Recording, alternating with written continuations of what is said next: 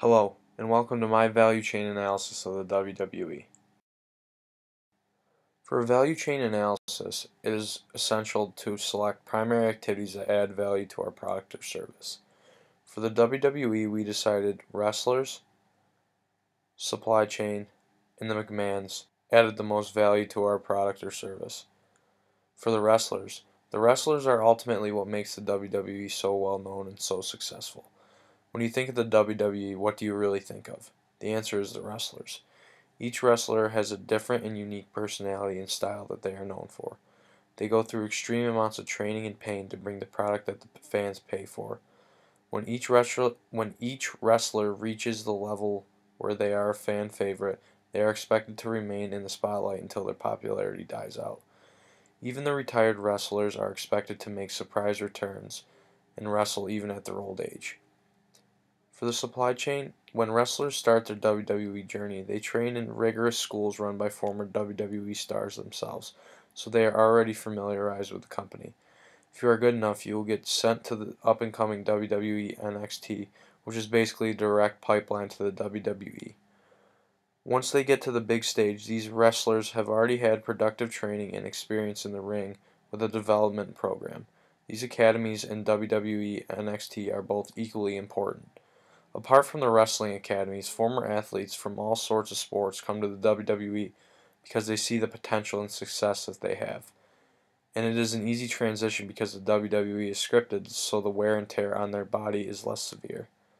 For the McMahons, Vince McMahon started the WWE with the mindset that it would become one of the most popular forms of entertainment in the business. He built the company from the ground up, and without his leadership, I doubt the WWE would be where they are today. He knows the business from every aspect. Vince wrestled on and off for a couple years while successfully running the WWE. The next step was to select primary activities that add value to our customers. For the WWE, we decided to go with the WWE Network in the weekly shows. For the WWE Network, die-hard wrestling fans get the best bang for their buck with this network. For only $9.99 a month, they can watch the pay-per-view matches and weekly shows. This also includes previous shows that are archived for our fans' viewing pleasure. The WWE Network pumps out over 10 hours of new content a week. One might think this is significant, but the customers who buy the WWE Network are the ones who will watch all this content, and then some. The WWE has recently made a WWE Network app where you can take all the abilities of the WWE Network and use it on your phone. This makes it extremely convenient for the fans to watch events wherever and whenever.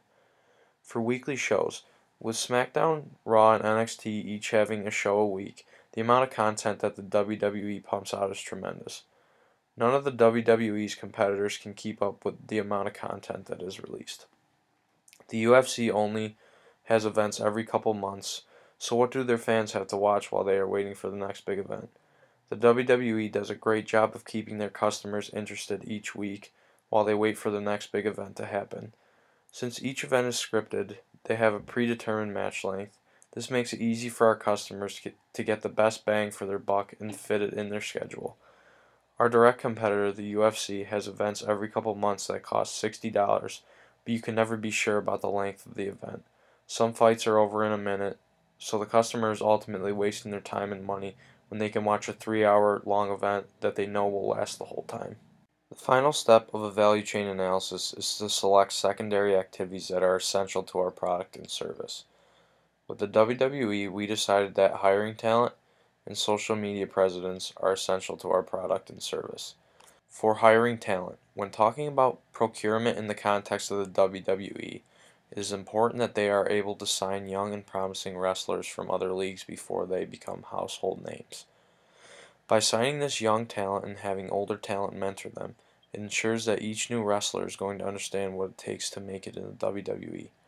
Not to mention that the WWE picks up talent from every business. They hire former NFL players, UFC fighters, and anyone who fits the physique that a WWE wrestler requires. This helps the WWE stay as the leader in their industry and quenches the threat of new entrants. For social media presence, the WWE is one of the most followed sports entertainment companies on every social media site. They constantly incorporate social media with every event in some way, shape, or form. It allows the fans to have their voices heard on which types of matches the wrestlers will compete in for a title match, and it also uses fans' posts and puts them on live TV during or after events to show the fans' reaction to what just happened. Their involvement is a huge reason why so many fans follow them, not to mention that the wrestlers also have a huge social media presence. John Cena is the most followed athlete on Facebook because of all the charity work he does and his constant fan involvement. Thank you so much for watching my value chain analysis of the WWE.